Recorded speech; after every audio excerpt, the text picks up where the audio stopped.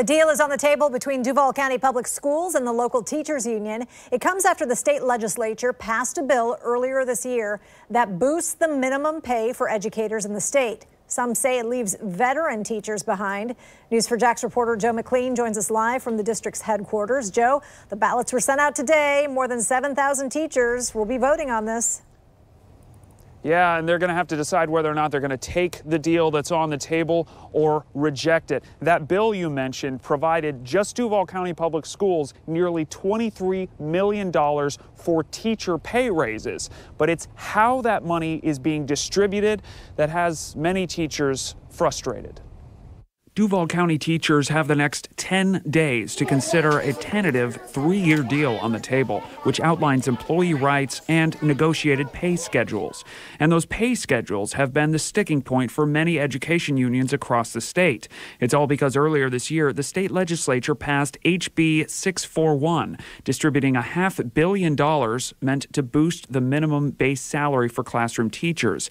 In Duval County, it moves that minimum up to $45,891. Duval County's district got nearly $23 million from that bill, but 80% of it was earmarked for boosting the minimum base salary of new teachers, and the other 20%, about $4.5 million, can be used for other instructional employees. And that all includes charter school teachers as well. Critics of the plan say the bill is a slap in the face to veteran teachers who are poised to only see a fraction of the raise their junior colleagues would receive. Duval Teachers United President Terry Brady said DCPS is adding an extra $3 million out of its general fund to boost the pay raises for those veteran teachers. An investment, she says, that isn't perfect, but it's something. We want to at least maintain for our veteran teachers. It is not equitable and it's not fair, but I think they got what our county wanted to do to give them what they got at least last year. They got their step movement and they got their performance pay. Brady and other union leaders are bracing for when the state legislature reconvenes early next year to budget the third quarter, concerned that in the COVID-19 economy, cuts to public education are imminent.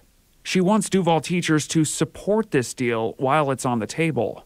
And the school board actually went back 3 times to end up coming up with the $3 million extra above and beyond what the legislator gave us to try to do some fair compensation for these veteran teachers. It's not equitable, but it's fair.